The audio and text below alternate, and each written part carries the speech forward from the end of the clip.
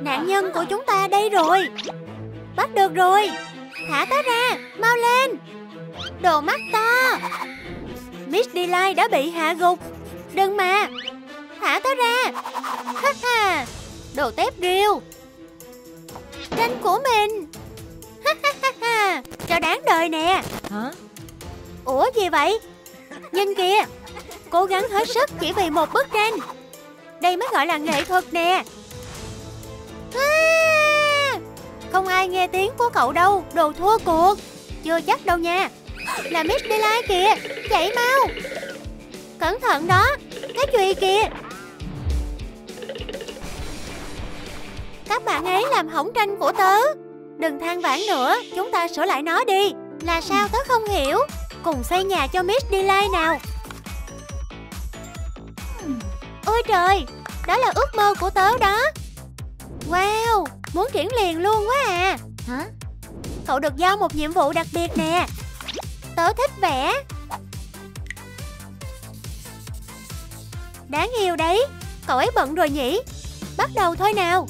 Đầu tiên mình sẽ phác thảo ngôi nhà. Vì nó là hình đầu của mình nên vẽ dễ ẹc à. Giờ thì vẽ mắt nào. Tới miệng. Tiếp theo chúng ta sẽ cắt những bộ phận đáng yêu này. Tới giờ tập võ rồi. Cảm hứng từ Kung Fu Panda. Ủa, quên phần nền nữa. Cảm ơn bìa cứng đã chiến đấu cùng nha. Nè, xinh ngoan yêu ơi. Wow. Đã xong phần khung rồi. Ồ, tấm vải này được nè. Nó hợp với màu da của tớ. Nó nên được cố định lại. Mình đã căng tấm vải đẹp đến nỗi không có một nếp nhăn luôn. Xong rồi. Trông thế nào nè. Nếu cậu hỏi tớ thì nó cần có tóc đó. Ý hay đó nha. Tớ nên lấy gì làm tóc đây nhỉ? Cao su xốp đi. Hả? Oh yeah. Ý hay đó nha. Tớ sẽ làm kiểu tóc xoăn. Màu này tệp với màu tóc của mình nè. Mình sẽ phủ nó lên tấm xốp. Ta-da. Làm xong tóc rồi nè. Wow, đẹp ghê á. Tụi mình đã làm xong một làm tóc rồi nè. Cái đầu đó cần có răng nữa. Được đó, để tớ làm cho. Vẽ những chiếc răng trắng tinh thẳng tắp. Cắt miệng ra nào. Chúng ta đã có hàm răng rồi nè. Thấy sao? Mấy chiếc răng cute không nè. Ồ, mình quên vài thứ. Ha ha, nhìn mấy cái răng kìa. Trông nó xấu ghê á. Để mình chỉnh chúng lại cho. Ôi trời, răng của tụi mình. Cậu là ai? Mình không có ở đây đâu. Tớ đến đây. Các bạn ơi, hãy like video này để cứu tớ khỏi tay khách náp nha. Hãy giúp tớ với. Cậu ấy sắp đến rồi. Mơ đi cưng à. Ngủ ngon nha.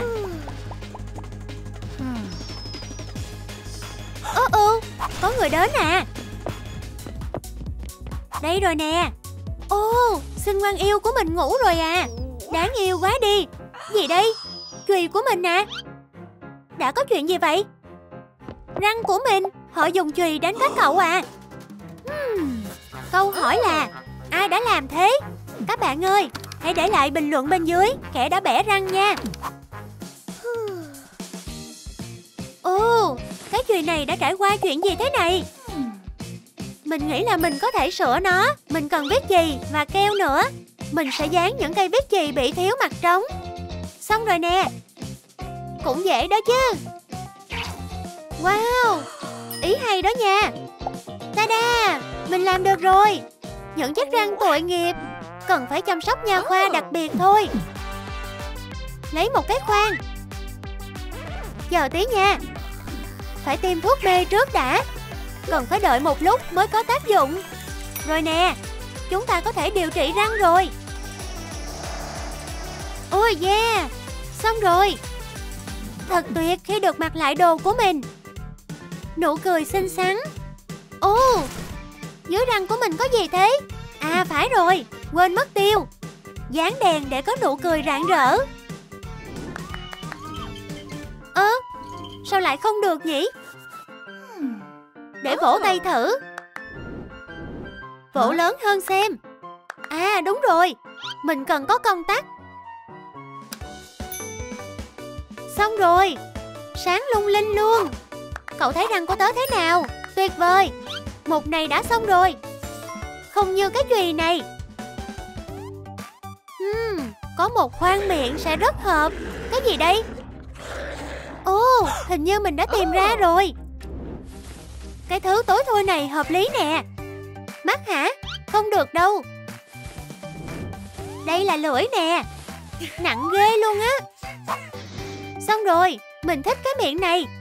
Đã làm xong khuôn miệng. Tụi mình cần cổ áo á. Đã nhận được nhiệm vụ. Ok, tiếp tục sửa chữa thôi nào. Ồ, mình cần phải hủy cái đầu. Tặng quả bom nè. Chúc ngon miệng. Mặt của mình đâu mất rồi? Hiu, đầu của mình. Có chuyện gì vậy? Không, đừng đánh vào đầu mà. Đó là điểm yếu của tớ. Xí, để tớ bật nhạc cái đã. Nè, cậu định thổi bay cái đầu của tớ đó hả? Biến đi, đồ mèo ranh ma.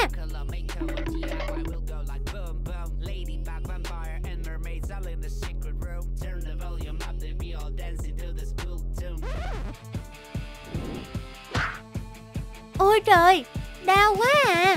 Một cuộc ẩu đả căng thẳng. Ồ, cái gì đây? Đây là bong bóng. Lấy chúng làm mắt sẽ đẹp nè. Mình chỉ cần thổi phồng chúng lên. Không được rồi. Ní ơi, mình có thể dùng quyền trợ giúp. Ồ, bong bóng nè.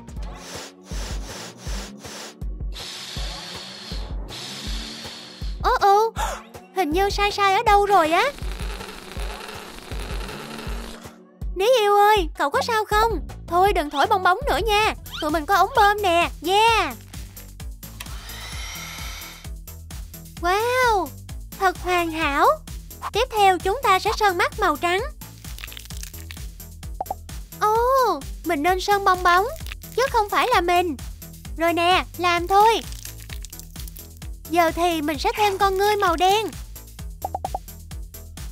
Tuyệt. Đã làm xong một mắt rồi. Và cái còn lại nữa. Cậu thấy thế nào nè? Tớ cũng sắp làm mắt xong rồi nè. Ồ, đúng rồi, lông mi. Mình cần gì ta? Ngũ cốc nha. Thôi đi, để xem nào. Hay là thanh sô-cô-la nè. Không phải mà. Nè, tớ có thứ cậu cần đó. Cuộn lên. Đúng thứ tớ cần luôn. Đến quầy thanh toán thôi nào. Cậu ấy nhanh thật. Thôi kệ. Chúc mừng nha. Cậu là khách hàng thứ 1000 của chúng tớ. Hả? Rồi tớ được cái gì á? Đây là quà của cậu nè. Lần sau lại đến nha. Ok, cảm ơn. Để xem mình được quà gì nào. Keo nến và dây rút. Quà gì vậy nè? Chờ đã. Nó sẽ rất có ích đây. Dây rút trông như lông mi vậy á. Tuyệt vời. Giờ mình chỉ cần dán lông mi vào mắt của ngôi nhà nữa thôi. Tuyệt. Trông sáng sủa hơn biết bao nhiêu luôn nè. Gỡ rối dây len dễ như ăn bánh vậy á. Ái da, khó hơn mình nghĩ. Có cách gỡ rối nào khác không ta? Len của mình, cậu đi đâu vậy? Đủ rồi nha, game over. Giờ mình cần cắt một cái lông mày hoàn hảo và dùng len quấn lại. Tuyệt vời. Dán lông mày mềm mại lên trên mắt nào. Lông mày lòi ra nè. Đã đến lúc tỉa lại lông mày rồi. Cắt phần thừa đi. Xong rồi nè. Ní ơi, thấy sao nào? Tuyệt đó. Vậy là xong phần mắt rồi. Còn gì trong hộp không nhỉ? Vải màu đỏ à? Mình biết phải làm gì rồi. Mình sẽ vẽ 2 vòng tròn. Hiu, giờ thì cắt ra nào. Xong rồi. Mấy dập kim à, đến với chị nào. Mình sẽ cho cái đầu 2 cục má hồng cute. Ai mà làm đẹp vậy trời? Là mình chứ ai. Việc sửa lại cái chùy sắp xong rồi. Ồ, thêm vải màu đỏ nè. Tuyệt vời, dài ghê á. Mình sẽ nhét bông vào và buộc chặt lại. Cũng nhanh đó chứ. Mình ghét phải gắn nó lên ghê. Không với tới. Ba la. Yeah. Tuyệt. Cậu thấy cái nơ như thế nào, cô Te không? Có chứ. Tụi mình đã làm xong mục này rồi. Hiu, chúng ta đã làm tốt ghê. Điều điên rồ nhất sắp bắt đầu rồi đây. Ôi trời. Yeah. Hãy chuẩn bị cho hỗn loạn và ô nhiễm đi. Ôi trời, hết đạn rồi. Tiêu rồi. Chúng ta nên làm gì đây? Hả? Chuyển sang kế hoạch B nào. Giấy.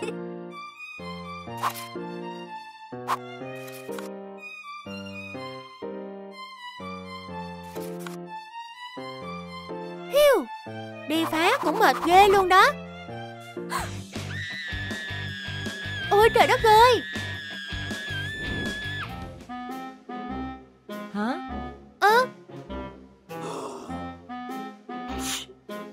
Đúng là ác mộng mà. Tụi mình phải dọn dẹp lại nhanh thôi. Phủi hết bụi đi nào. Hiu, sạch sẽ rồi. Yeah, cổ áo sẽ là mục cuối cùng nè. Còn gì nữa nhỉ? Không, sao lại có bức tranh ở đây ta? Mình thích cái mũ này. Đã đến lúc đổi style rồi. Miss Delight, cậu thấy style mới của tớ thế nào? Trông cậu sang hơn hẳn luôn á. Tớ có cách rồi nè. Một cái cổ áo bằng vải. Nè, không hợp tí nào. Tấm vải này không đủ. Mình sẽ đến cửa hàng để mua những thứ mình cần. Cái hình gì đây ta? Là hình vẽ đầu của Bonnie nè. À nhỉ, mình chưa mang kính. Ổn hơn rồi nè. Vẽ thêm tay ở đây. Này, trước đây của bạn, bây giờ của mình. Dính ghê. Trời ơi, tranh của mình. Trả đây. Trả cho em, của em mà. Chụp lấy nè. Muốn lấy lại hả? Nằm mơ đi. Trả lại cho em ngay đi. Cái này. Không, anh sẽ hối hận. Đừng phá tranh mà. Bạn làm gì thế này? Đồ thua cuộc. Cái mụ ngớ ngẩn. Không được bắt nạt trẻ con. Chết nè. Bạn nữa. Sợ chết khiếp rồi. Tạm biệt. Còn tranh của em hư mất rồi. Đừng lo, để chị xử lý cho. Wow, đỉnh quá à. Không ngờ giấc mơ của em lại thành hiện thực. Làm nha. Vâng. Bước đầu tiên, vẽ lại bản phác thảo lên bìa cứng. Tốt. Không được. Con nít không được dùng đâu. Sao vậy? Em chơi với búp bê mới nè. Wow. Làm việc thôi. Chỉ cần cắt bỏ những phần thừa đi. Ta-da. Cắt phần khung ra. Xong. Mũ của em cần chỉnh lại đó. Ồ, đúng rồi nhỉ. Làm mũ thủ công nào. Đưa cỏ cho chị. Nè chị. Đeo nữa. Đây nè. Không. Thôi được. Keo đây ạ. Cảm ơn em. Mình bôi keo vào phần mép của bìa cứng, rồi dán miếng cao su xốp vào. Bọc lại bằng vải màu đỏ. Bấm lại bằng kim bấm.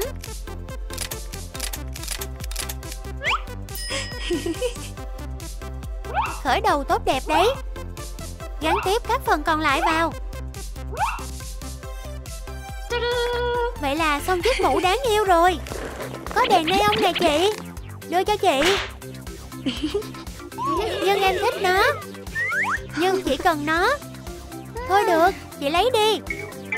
Lắp đèn vào những khe nối giữa các phần. Bật lên. Quá đỉnh. Yeah, xong bước thứ 2 của kế hoạch rồi. Chúng ta làm việc vất vả rồi. Giờ nghỉ ngơi chút thôi. Nghe truyện rồi ngủ không nè? Dạ được ạ. Ngủ một chút cũng tốt mà. Đắp chăn rồi nghe nè. Ngày xưa có một em bé Poppy. Bất ngờ chưa? Trời ơi, Hen, búa đâu mất rồi? Tìm cái này à? Đừng lo, có chị đây rồi. Tạm biệt con búp bê đi. Cho nó vào máy ép đồ chơi luôn. Các bạn ơi, cứu búp bê Poppy với. Nhấn nút like đi. Chúng ta cần 5.000 like để Ken biến mất. Nhanh lên. Làm ơn, like nữa đi mà. Hiu, làm được rồi. Ken, hết giờ chơi rồi. Sao lại làm khớp mô chứ? Đừng hòng thoát được ta. Hài ghê.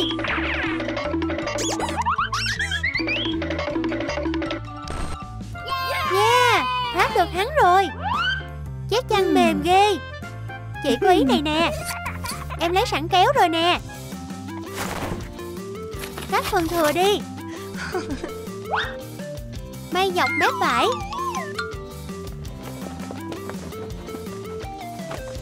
Nhét bông vào. Hô biến thành chiếc pom pom mềm mại rồi. Bước thứ 3 đã xong rồi. Mình làm xong viền mũ rồi nè. Cứu, em bị kẹt rồi. Để chị cứu em. Xây, vui quá đi. Đúng rồi, mình sẽ dùng đèn neon ở nơi cần dùng tới nó. Thêm một bước nữa của kế hoạch đã hoàn thành. Đồ chơi của em. Nó bị sao thế này? Hư mất tiêu rồi. Đừng khóc mà, để chị sửa cho.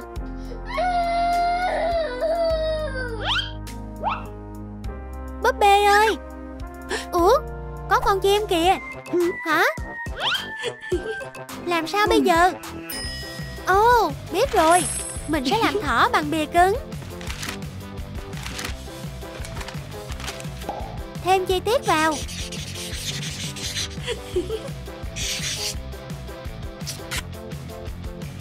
Dán băng keo lên. Rồi nhồi bông vào nha. Đồ chơi squishy mới cho em nè. Cảm ơn chị, đáng yêu quá à.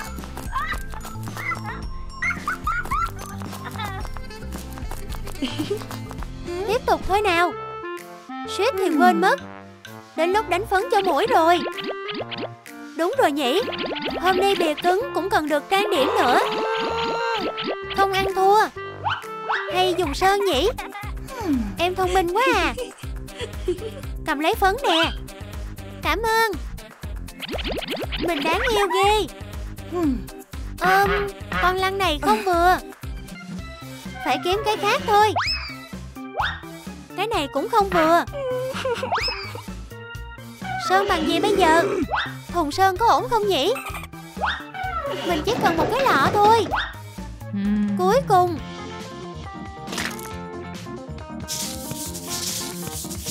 Rồi, vậy là sơn xong. Thêm mắt tròn vào nào. Phác họa bằng bút dạ. Đến em đó. Sẵn sàng chưa? Rồi ạ. 1 và 2. Hay lắm. Chờ chút, chị có bất ngờ nè. Bong bóng. Lấy nó làm mắt được đó nha.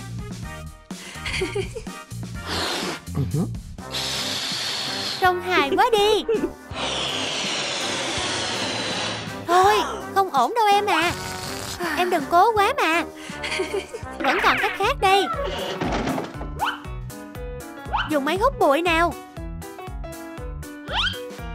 Chỉnh sang chế độ thổi. Xong cái đầu tiên. Và cái thứ hai. Sơn mắt thôi nào. Mình sẽ vẽ con ngươi, rồi tô màu bằng bút dạ.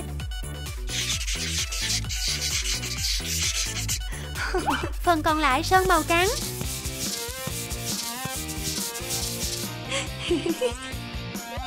Em xong rồi.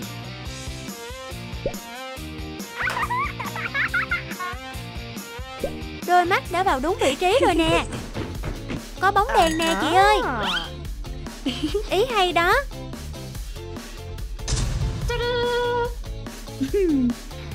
Mắt đã xong.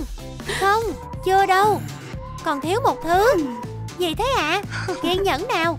Em sẽ biết ngay thôi. Chỉ cần thêm đèn neon. Vướng phải cái gì rồi?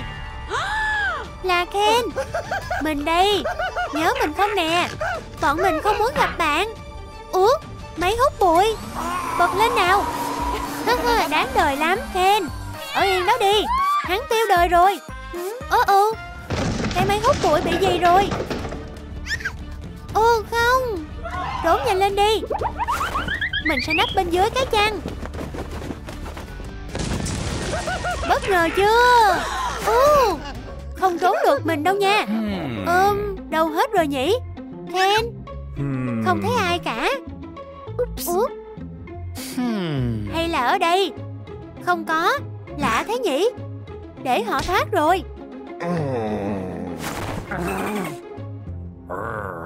Đi chỗ khác tìm thôi. Có gan thì quay lại xem. Đồ thần kinh. Phải trả thù hắn mới được. Đúng vậy. Đặt bẫy hắn nào. Đặt một hộp lông vũ ngay bên trên cánh cửa. Bên dưới nữa. Rải Lego phía trước cánh cửa. Dán băng keo lại nữa nha. Slam dính nữa nè.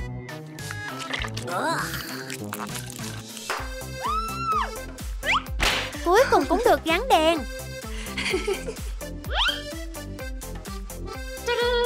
Yeah. Hôm nay bìa cứng chưa có má hồng. Mình nhớ quanh đây có thùng sơn mà. Ở đâu ấy nhỉ? Cảm ơn nhiều nha. Wow. Có má hồng rồi. Mà vẫn còn thiếu gì đó. Em có thấy thế không? Em không biết nữa. Chị nghĩ mãi mà không ra. Các bạn có biết còn thiếu gì không? Bình luận bên dưới nha. Miệng. Cảm ơn các bạn nhiều nha.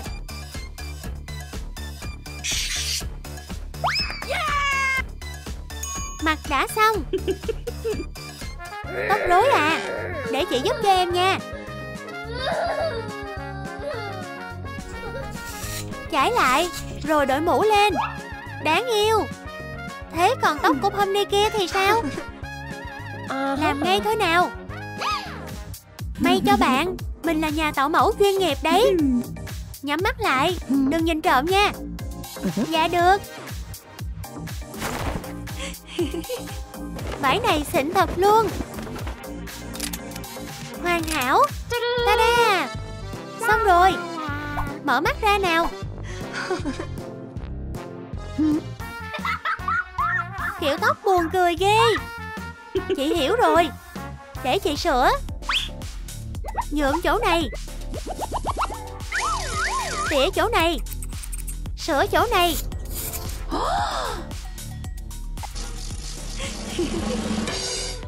Thế nào? Thế này đã đẹp chưa? Xấu quá à. Em không thích à? Thôi được. Hả? May thật đấy. Đây đúng là loại chăn mà mình cần nè. Cắt ra nào.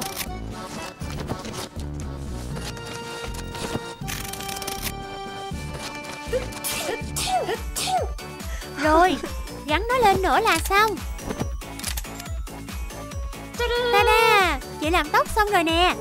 Đẹp tuyệt vời. Kiểu tóc đã xong. Chỉ còn bước cuối cùng là làm tay nữa thôi. Dễ ẹt ấy mà. Trời ơi, có người đang đập cửa kìa. Để chị ngăn lại. Em trốn đi. Ô không, mình đây. Ghê quá à. Cái gì vậy?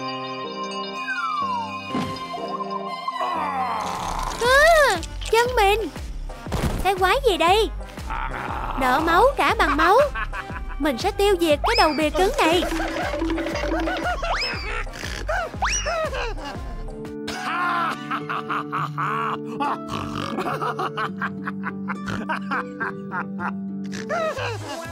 Lan tỏa sô-cô-la nè.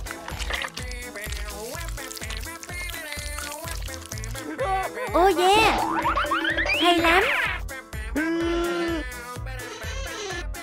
Để xem bọn họ giải quyết thế nào. Đầu của mình. Trời ơi, hắn làm gì thế này? Pomni, làm sao bây giờ? Ken đúng là đồ thần kinh. May là vẫn còn cứu được. Nhặt đống rác ra nào. Đừng chừa lại miếng giấy nào nha.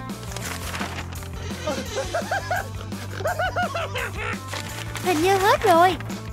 Thành công rồi. Ken, chào. Đi với mình. Cái gì? Ồ, được lắm. Ken, bạn sẽ phải trả giá. Mình đến đây. Ồ, bất ngờ ghê. The Amazing Digital Circus sẽ tổ chức một vở kịch.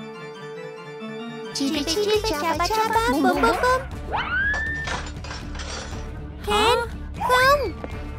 Cậu bị sao vậy? Ô, thần rạp xiếc rồi. Hung thủ là... Ô, Ken. Hung thủ là... Ai? Không. Ô không, Ken. Yên nghỉ nha. Hả? Sốc ghê. Tránh xa mình ra. Mình phải làm chuyện này.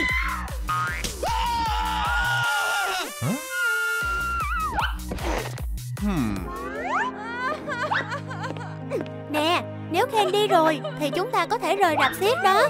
Không ai được phép rời đi trước khi mình tìm ra thủ phạm. Nếu cậu là thủ phạm thì sao? Gì vậy? Cậu mơ hả? Thôi thì đi vậy. Là cậu. Cậu chắc chắn là thủ phạm. Ai cũng nói là cậu hết. Vậy chắc chắn là cậu rồi. Không phải. Cái gì? Mình là Pomni, thám tử lừng danh của The Amazing Digital Circus. Thấy chưa? Mình sẽ tìm ra ai là hung thủ thật sự. Cậu sao? Không phải mình nha. Hay là cậu? Không hề luôn. Cậu thì sao hả? Zubo, người ta đang buồn kìa.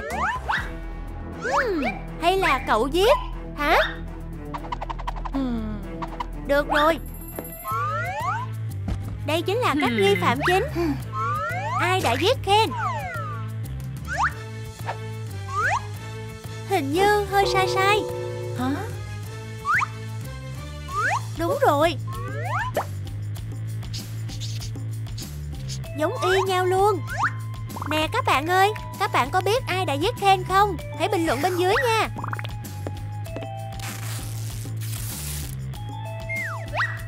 Đây là hiện trường. Tìm chứng cứ thôi. Dao. Không. Gì đây?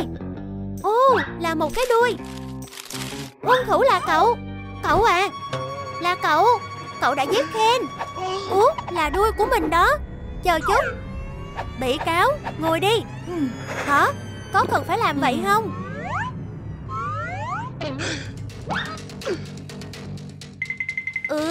Đừng có di chuyển. Cậu phải thề chỉ nói sự thật, duy nhất sự thật, và không có cái chi ngoài sự thật. Được rồi. Mình đang tập với quả tạ nặng nhất thế giới bằng một tay. Rồi học điểm guitar cho một bài bằng tay kia. Nhìn mình ngầu lắm luôn á. Nói chung là mình tuyệt vời lắm. Rồi bỗng dưng mình nghe thấy tiếng la. Mình trong gương phải sợ mình luôn đó.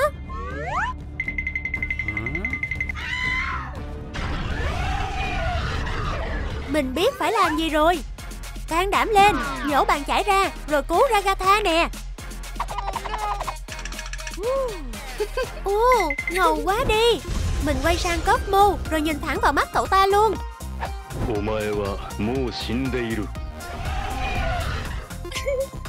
Cậu là siêu anh hùng của mình. Ragatha tự chạy vào vòng tay mình luôn. Rồi mình tặng hoa cho cậu ấy. Cậu ấy lãng mạn ghê. Không hề nha, chuyện không phải vậy đâu. Ngược lại luôn đó.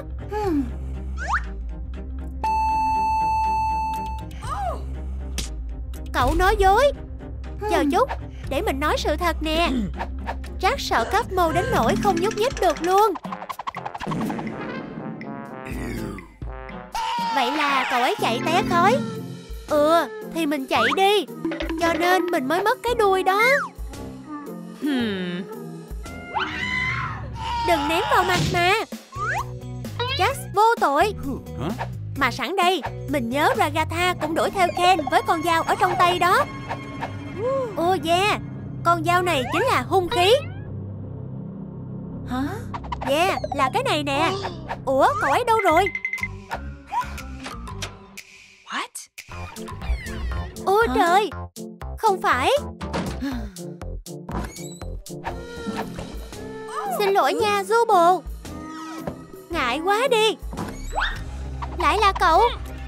Đừng hòng chạy thoát. Cậu sẽ bị tra hỏi. Được rồi. Cậu đang làm gì lúc Ken bị giết hả? Chói quá đi. Được rồi, nghe mình giải thích nè. Chuyện là vậy. Danh sách những việc cần làm để trở thành tiên cá. Hả? Đây nè. Danh sách đồ ăn mình dị ứng. Rồi sao nữa? Rồi, tưởng tượng nha. Jack đang ăn khoai tây chiên.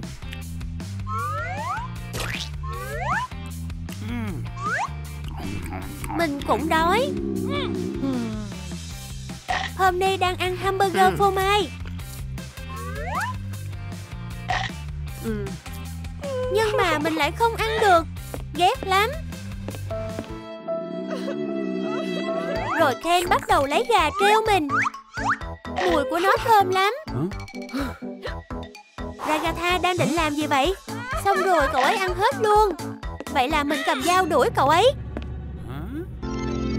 Đúng vậy, mình chính mắt thấy. Vậy là đã phá án rồi. Mình mới là thám tử giỏi nhất. Đúng không Zubo? Đập tay nè. Không có nón thám tử hay kính lúp gì cả. Vậy mà cũng tự xưng là thám tử. Cậu nói tiếp đi. Vậy là mình cầm dao đuổi theo Ken. Sao vậy?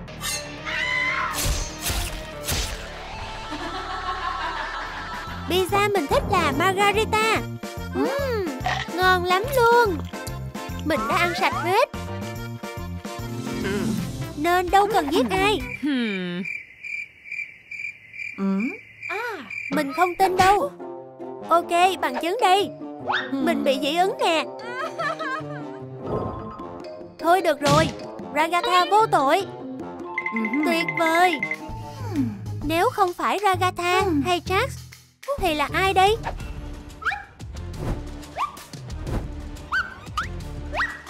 Zubo.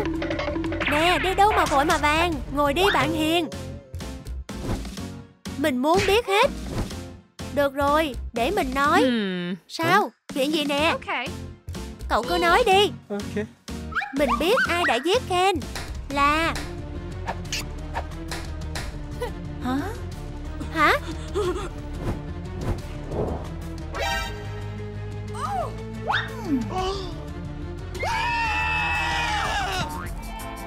Là cậu. Không, cậu, là cậu chứ ai. Tua rua của cậu đâu? Hả? Đây nè, ngay giữa hiện trường vụ án luôn. Hôm nay chính là nghi phạm hiện tại. Mình muốn biết chuyện gì đã xảy ra. Nói đi, có gì xảy ra đâu. Mình phải tìm cho ra bằng được. Nè thám tử, mình có bằng chứng ngoại phạm. Tụi mình đã ở bên nhau mà. Thật sao? Không đúng. Đừng có phá bỉnh lúc mình đang điều tra. Nói đi, tại sao cậu giết Ken hả? Nếu không nói thì mình tra tấn đó nha.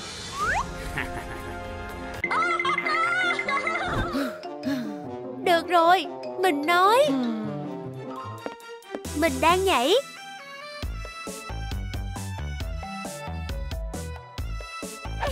Thì tự dưng nhìn thấy cây trượng của cậu ấy. Wow, mình có thể biến ra đường thoát. Wow. Chiu. Wow. Hay lắm. Cánh cửa đến tự do đây rồi. Không ai theo dõi hết. Mình đi đây. Au. Đầu của mình. Ouch. Iu. Sao lại là slam mà không phải cà phê? Xin lỗi. Là cậu sao? Nè, có gì đó dính trong túi cậu kìa. Gì chứ? Trong túi luôn à? Iu, ghê quá đi. Xin lỗi nha. Ớn không chịu nổi. Tra hỏi tiếp thôi nè. Cậu nói ra hết đi.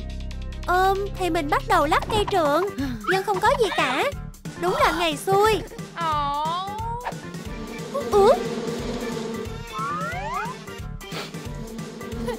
Mình ghét bọ.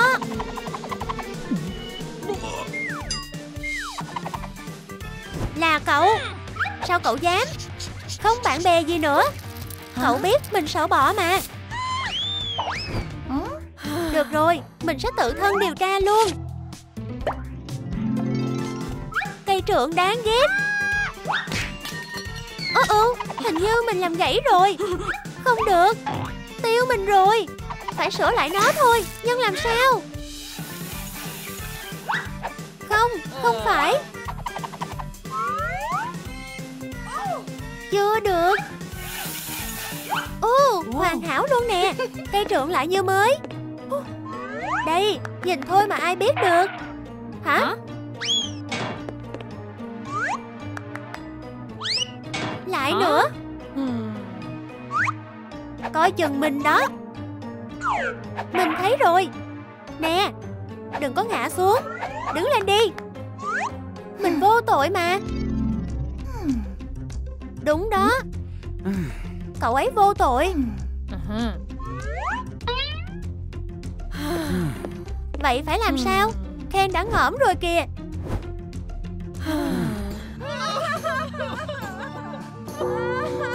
Cậu ấy trẻ vậy mà. Ken, sao cậu lại bỏ tụi mình? Hay lắm. Zubo. Khoan đã, đầu cậu ấy vặn lại như vậy 5 phút trước mà đúng không? Đúng đó. Không, cậu làm gì vậy? Là giả mà. Lừa mọi người vui quá đi. Mình đúng là thiên tài. Bắt đầu từ cậu trước. Thứ đó không phải là Cosmo đâu.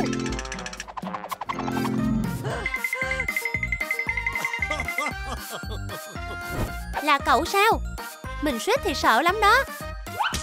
Còn cậu? Mình hả?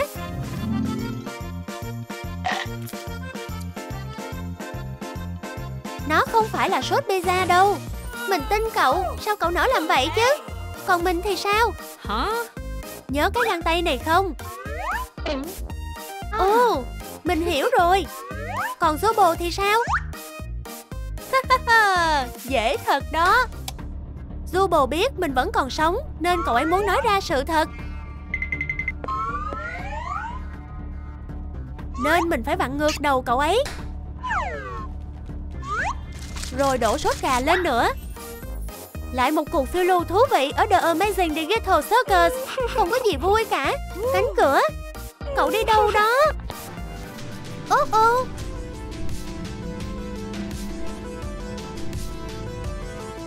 Cốc sơ casino tuyệt vời.